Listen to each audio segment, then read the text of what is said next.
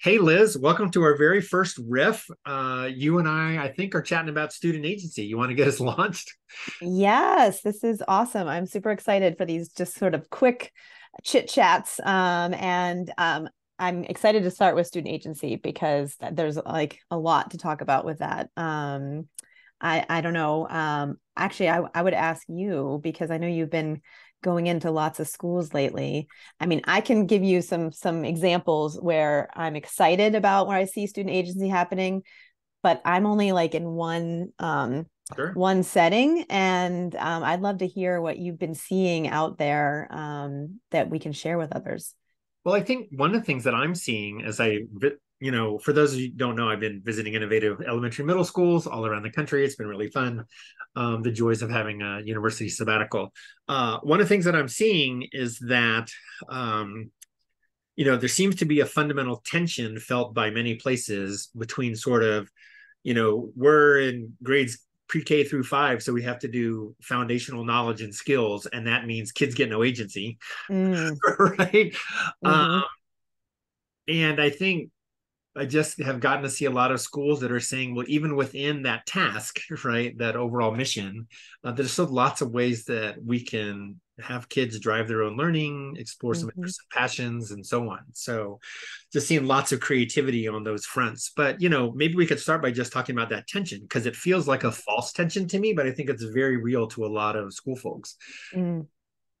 Yeah, because I think part of it comes from people like I hear when you say student agency, it becomes we don't want it to become the new buzzword, right? But so for some people, they don't quite understand. They think immediately they might think like voice and choice, okay, which yep, that's like definitely important. But I think that it's helping people to see that there are a lot of layers to student agency, and especially in the elementary age, like there, because one, I feel it starts with getting to make sure that people know their kids and their individual potential that they can see in all the kids, and you can do that with any age, right? And so I think that's I agree that there is that whatever you said, false tension there, that people think like, oh, we have to do these certain things. I also think there is the realization that there are a lot of schools, a lot of districts that are in situations where they are feeling like they are boxed in with what they can do and have to do. And that's also, I think, like wrong thinking because um, the last thing we want to do is, have a prescribed method and go back to how we all went to school. um, Right. Was one of the things I always struggle with around school is that, the psychologists like Deci and Ryan and self-determination theory tell us that the number one factor in human motivation is autonomy, right? It's this ability to make some choices about your own life, how you do things, what you get to do, and so on. And schools are really low autonomy spaces for young people, right? We tell them what to do almost every minute of every day, and that's particularly true in elementary. Um, and so, they're, I think what's interesting about grades K through 8 is that, in the younger grades, they're young enough that they'll typically hang with us, right? And they say that they sort of enjoy school. As we go up the grades, we start losing them. By the time we hit middle school, like, mhm, interest and engagement and learning just starts dropping like a stone. mhm, And it's because we're violating that fundamental human need of autonomy or agency, if you want to call it, mhm. right, on a daily basis. Yeah, and I think like I'm wearing my shaped by play sweatshirt today. You can't see. And that like we, this play and the sense of wonder and all those things that, go along with when we let kids and adults have that sense of autonomy, we take it away. And for sure, middle school, like I feel like of all places, they need it, they need it more. I mean, in high school too, I actually talk about how like I want middle school and high school to always come down to our school to see, to, not just the students, but also the teachers to see like what happens when you um, you share that power, when you give that autonomy back, when you let kids set some of their own goals for themselves and give themselves feedback and each other, magic happens when we do Yeah, that. Um, absolutely. And there's this continuum of agency too, right? Like, are there still going to be some teacher directed activities? Of course. There's still going to be direct instruction, of course, right? And so, depending on the day, lesson, unit, thing to be learned, kids in front of you, whatever the context is, right? That's going to be a sliding, or it could be a sliding scale if we wanted. Right. I think what I'm worried about is we see a strong prevalence of scripted curricula and scripted mm, lessons down on the one mhm, end, which is a mhm, grave concern. We don't want to get too loose on the other end. We still have things we mhm, want kids to know and be able to do, right? mhm. So it can't be complete anarchy. Usually, it's that place in the middle that I think is The a sweet spot, finding the sweet spot. right, right, and it's going to vary, throughout the school year depending on what we're doing. But in general, I think younger kids can exhibit more agency than we typically have given them. Hmm. And I think what I hear over and over again from teachers who actually do that is that they're always surprised at how positive the outcomes are. Hmm.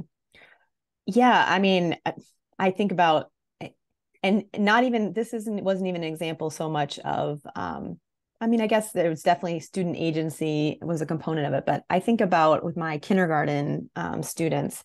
Um, at one point last year, I was talking to the teachers and the tasks that they were giving them, and it was the ultimate goal was to get them to express themselves through writing, but they were not only were they scripting it, but they were really leaving like no room for kids to show what they could do.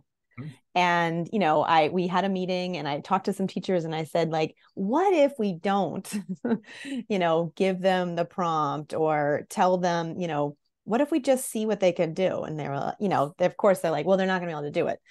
Okay, well, I mean, that could happen, right? But so I think my favorite phrase last year a lot of times was I said to people all the time, what if? Like, Nice. what if we tried this? It might fail, it might not work, but we might also be surprised. And I mean, sure enough, in that example, we were the teachers. I wasn't surprised, but I've seen that happen Yeah, before. But the sure. teachers were like, oh my gosh, like, they're look at all that they just produced. And I was like, oh, that's weird. I mean, but if we had just gone along doing what we'd always been doing, we would never know that, and those were kindergartners who were at the same time still learning their letters and learning to begin to read. But yet they showed us that they had a whole lot more potential in them, and that would have been missed. That would have been, um, we would have just gone about what normally had been done. They would have gone through the year and the teachers would have still had that same perception, that same their perceived reality of what their kids could do, if they hadn't stopped and just asked what if. Awesome. It speaks to all the literature around teacher expectations and how Mm-hmm. sometimes the limiting factor is our beliefs about what kids can do rather than what they can actually do. Mm. Um, feels like this is probably going to be the first of several agency conversations because I I'm know, right? talking about four other, big topics that we could Right. talk about. But I think, one of the things that, strikes home for me here as we wrap this up is that we are very prone in education to point out the limitations or the concerns of something new Mm. without also concurrently pointing out the limitations and concerns of the things we're currently doing, Mm.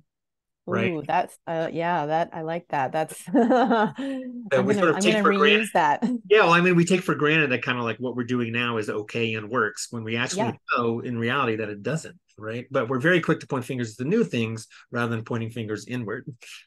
Yeah, because I think sometimes we don't take the time to, I mean, whether you call it like reflection or, gathering feedback on ourselves, we don't take the time to do that. And I have found in many different experiences when we stop and, get people to look at themselves or look at each other and just observe and, like, let's just go see what we are doing.